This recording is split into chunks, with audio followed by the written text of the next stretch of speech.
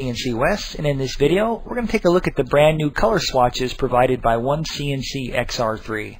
Now you can see that within XR3 there's two color swatches. If we take a look at an older version of OneCNC like XR2, you can see there's just one color swatch down there. Let's go back to XR3 now. Now both of these color swatches have different functions. The color swatch on the left, that's controlling the color of your 2D geometry. In other words, your points, lines, and arcs. Okay? The color swatch on the right, that's for your surfaces and for your solid models.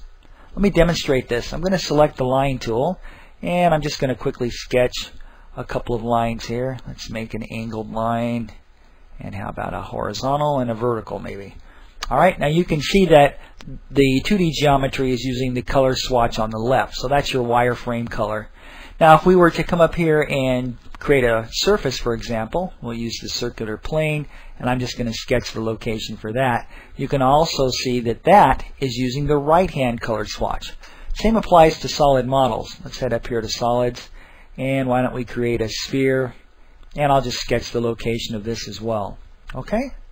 Now you'll also notice that in the lower left-hand corner there's a couple of little squares. Let me show you what that does. Let's say we change the color. I'm going to change the color to maybe a green here. Go back up to our line tool, and we start sketching away, and you can see everything's working as normal here. It's using that different color. Now if I want to quickly go back to my original default color, which was blue, all I have to do is just take my cursor and left click that little square.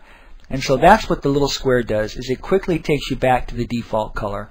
It works exactly the same way with your solids and surfaces. If I were to change the color here, and why don't we create another solid model, and same thing, we'll just sketch real quick. We've got a yellow sphere there. If I quickly come back and just click that little square in the lower left hand corner, that gives me back my default color.